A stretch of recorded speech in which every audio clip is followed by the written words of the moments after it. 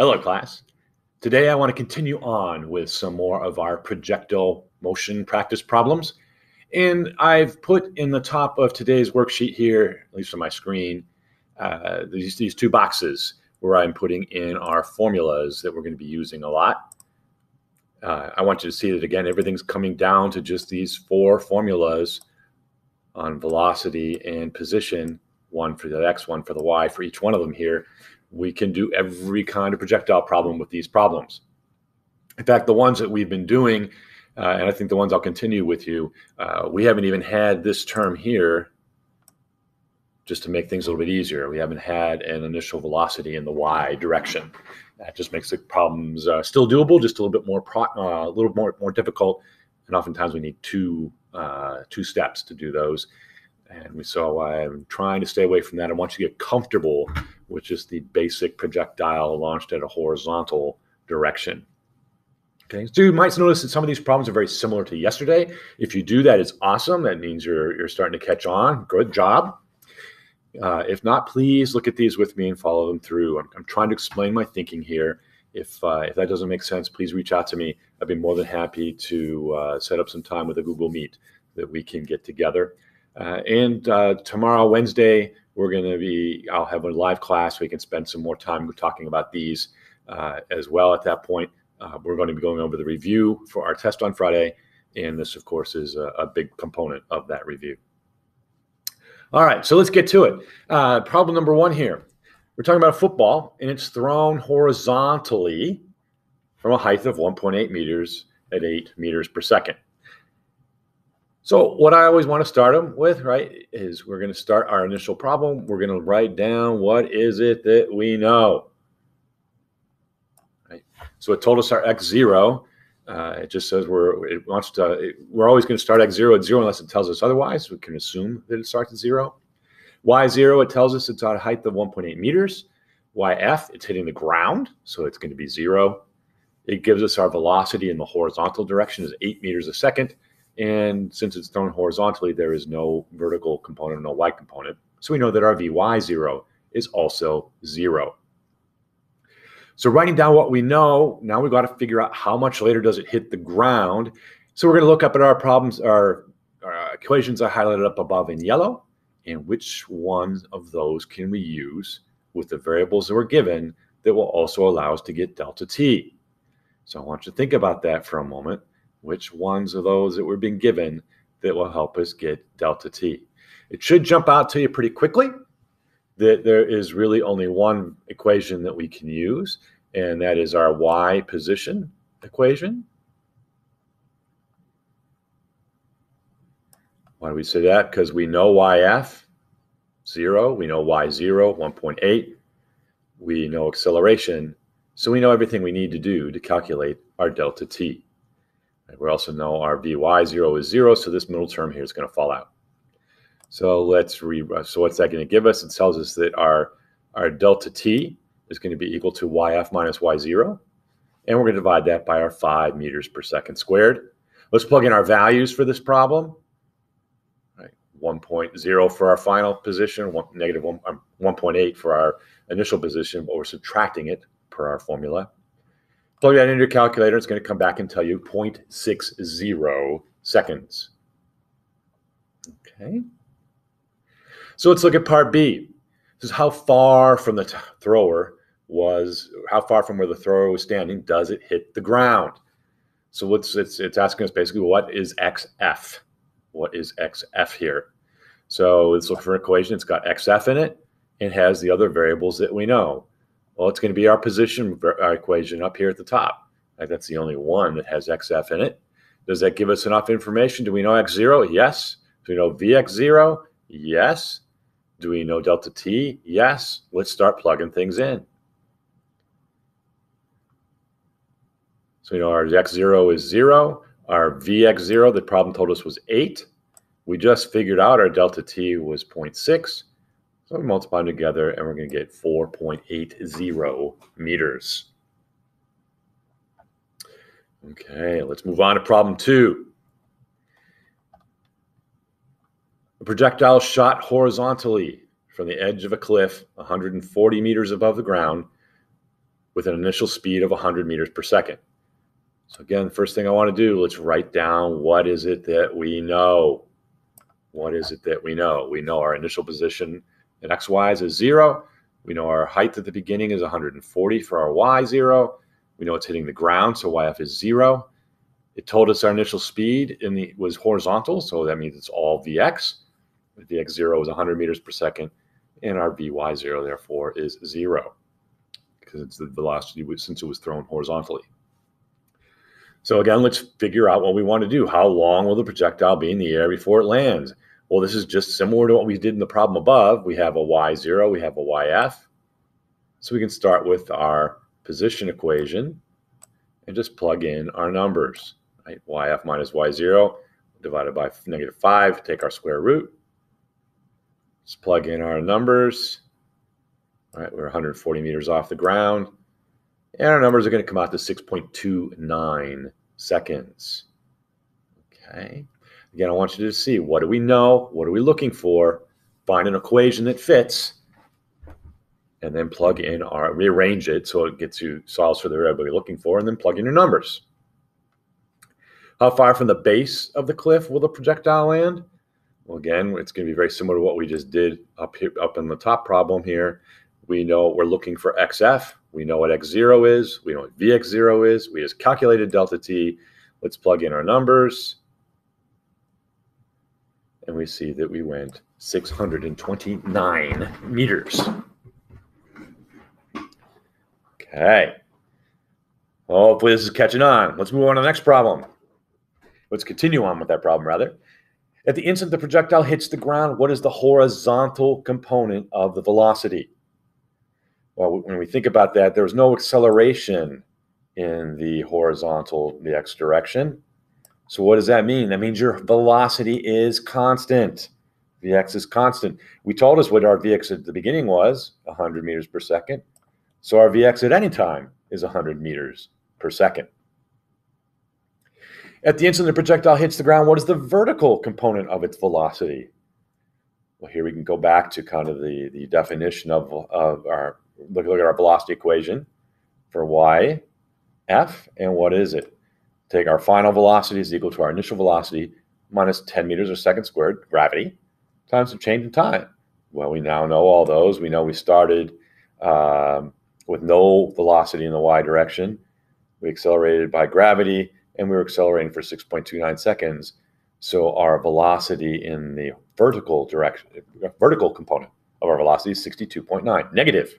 Right? It's flying down, so it's negative 62.90, which then sets us up for our final part of this problem. If we know the x component, we know the y component, we can calculate the resultant velocity. Right? So how do we do that? First, we got to find the magnitude. Right? That's what I mean by these two vertical bars here.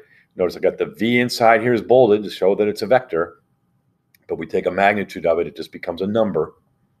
So we use the Pythagorean theorem. Our resultant vector is the square of the x side plus the square of the y side. Plug in the numbers from our problem, and what does it give you? 118.14 meters per second. So remember, when we're talking about resultant velocities, we need not only the magnitude, we also need the direction. How do we figure out the direction? Well, if we want to find our theta, we need to take the inverse tangent of our y velocity and divide it by our x velocity. Again, we know those both now. Negative 62.9 for our vertical velocity, 100 for our horizontal. You plug those into your calculator, what's it going to tell you? Negative 32 degrees. Right, so it's going at a direction of negative 32 degrees. You draw that vector, you'll see it's below ground. It's going into the ground. Awesome. Right. So that was kind of a long problem. It was stepping you through all the different pieces. We found the time. We found the x velocity. We found the y velocity. Right. Good problem for putting things together. Let's move on to our next problem. A baseball is fired horizontally from a pitching machine at a speed of 72 miles per hour. If the ball hits the ground 0.4 seconds later, when was it fired? Or, from what height was it fired? So let's put down what is it that we know. We know our x0 is 0, right? Because we're standing at our origin. We know that our y final is 0 because it's fallen to the ground. We know our vx0 is 72 miles per hour. It gave us that. We know our vy0 is 0 because it was fired horizontally. There was no vertical aspect to it. And then it told us our time was 0.4 seconds. So we're trying to figure out the height. So we're looking for YF. So again, we're going to go back and look at our problems here. Do we know enough for our YF problem? Do we know the initial height?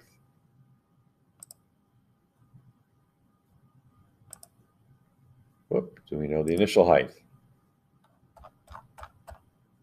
No, that's what we're looking for. So if we're trying to find our initial height, we got our YF we know is 0. We're looking for Y0.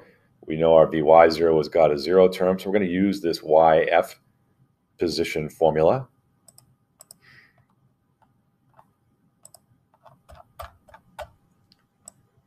And what's that formula? It's YF equals Y0 plus VY0 delta T minus 5 meters per second times delta T. Well, we were given all these except for our Y0. So we need to rearrange things in solving that equation for Y0. Take advantage of the fact that Vy0 is 0. And what do we get? Y0 equals YF plus 5 meters per second squared times delta T squared. 0 plus 5 times 0.4 squared. That's going to give you 0.80 meters. All we're doing was plugging it into the base equation. We knew everything else. How far from the base of the pitching machine does the ball land? Well, if we already know our x component of our velocity, right? We know our x component of our velocity, and now we know our time, and we were given our time, so we can figure out how far the pitching machine hit the ball, through the ball, right? Simply xf is equal to x0 plus our initial velocity in the x direction times time. When we know we started at 0, they told us our x0 was 72 miles per hour. Let's convert that into meters per second. Right, we want to get the terms to match. So we got to convert from our miles to meters. 1 mile is 1,609 meters. So there's that first conversion. Then we got to take our hour and convert it into seconds. Right? 1 hour is 3,600 seconds. And then finally, that's our velocity we've converted. We've got to put our delta T term in here, our 0.40. Do that math there with your calculator, you're going to come up with 12.87 meters. 12.87 meters. Really not all that far. Let's go on to problem number 4. A rock is thrown horizontally from a treehouse 6.3 meters above the ground and lands 5.1 meters from the base of the treehouse. So what I'm hoping you see in all these problems, we're only really talking about 2 pieces of information. We're able to solve the whole problem. So let's go look at this. For how long is the rock in the air? Let's write down the variables that we know. Right, x0, we're going to start it at 0. Y0, I missed a term there. This should be 6.3 meters. Y0 is 6.3 meters. So let me kind of fix that here real quick.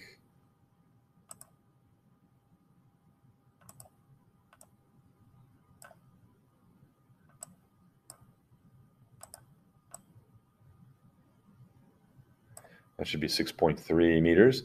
Our XF, 5.1 meters is where it lands. Our YF is 0 because it lands on the ground. And we know we started with no Y component of our velocity because we were thrown horizontally. So how long is the rock up in the air? Again, we have a YF and a Y0. We can use that information to find our delta T.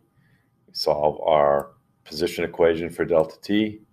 See, delta T is equal to the square root of initial position minus final position divided by our velocity.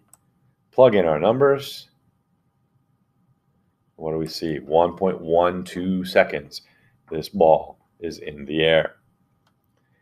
At what speed was the ball thrown? Well, what equations do we know for that one? We know an xf, we know an x0, we know a delta t, so we can use this first equation here. We can use that first equation right there. So let's go ahead and plug that in.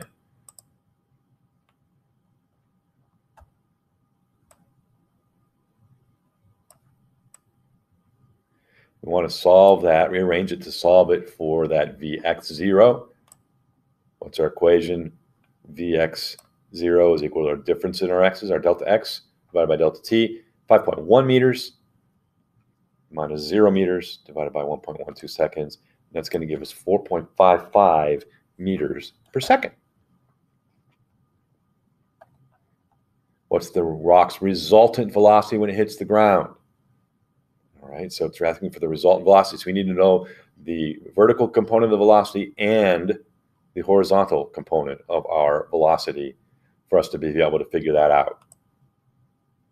Well, we already know what our horizontal component is, right? Because we have no acceleration in the horizontal direction. So our velocity at the x final is the same as the velocity x at the beginning, which is 4.55 meters per second. So we still need to find the velocity of the y. Well, again, what do we know here? We know our velocity to find our final velocity, take our initial, and in this case, we're going to subtract gravity times time. Plug that into your calculator, and what are we going to get? Negative 11.2 meters per second.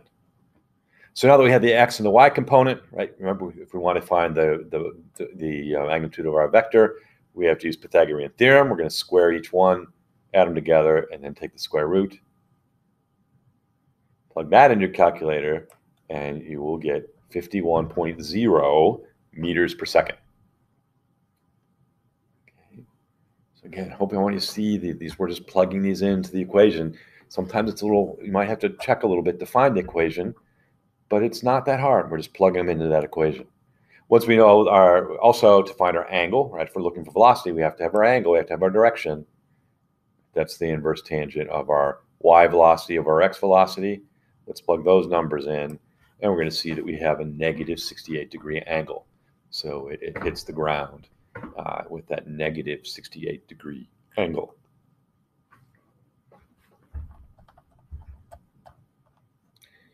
And one more problem for today. A gun is fired horizontally from a tree stand 10.1 meters above the ground.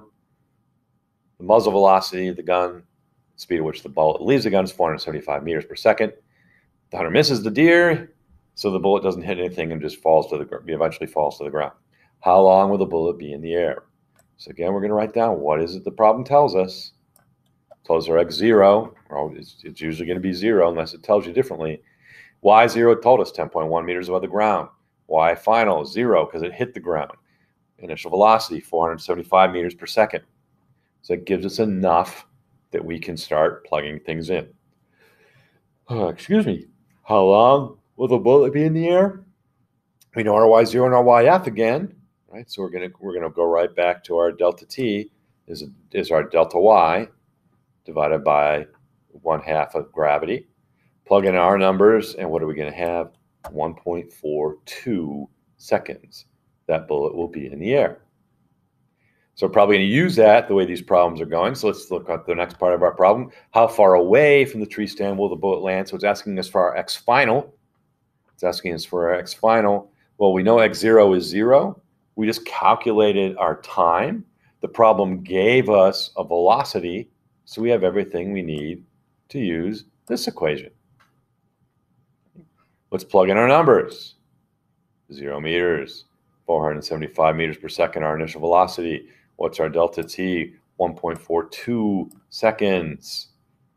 And when those multiplied together, we're going to get 674.5 meters. Okay. Well, guys, I hope this is helping increase your understanding a little bit. Again, it's just those few equations we have at the very beginning, and I want you to get comfortable using these 4 equations. Again, note they're very similar to each other, very, very similar to each other. Just we can make some simplifying approximations, or simplifications rather, because we're just doing our projectile motion. We'd only have one acceleration, is only in the y direction. Okay. Have questions, guys, please reach out to me. Please don't forget to take today's lecture notes quiz. There'll be a little bit more on projectile problems. And tomorrow we'll have a live class and we'll go over the review of our unit. We've kind of been building to this point, started understanding what vectors were and how to add vectors and how to do components of vectors. And then we did some simple linear kinematics, right, in one dimension, and we broke out into two. So if we can do these two-dimensional things, the rest of it I'm hoping is pretty easy, because it's really just applications that got us to the applications of the earlier ideas that got us to our final stuff here we're doing. Tomorrow we'll do that review. Thursday we'll do an activity that'll involve some projectiles and some angles that we want to fire things at. Hopefully that'll be kind of fun. And then Friday we'll have a test on our motion in 2 dimensions. All right, guys, thanks a lot for listening today. Any questions, please email me. We can set up a Google Meet. Thursday, in addition to doing our activity, I will have office hours, and I will post those on School of G. All right, guys, take care. Have a good one. Bye.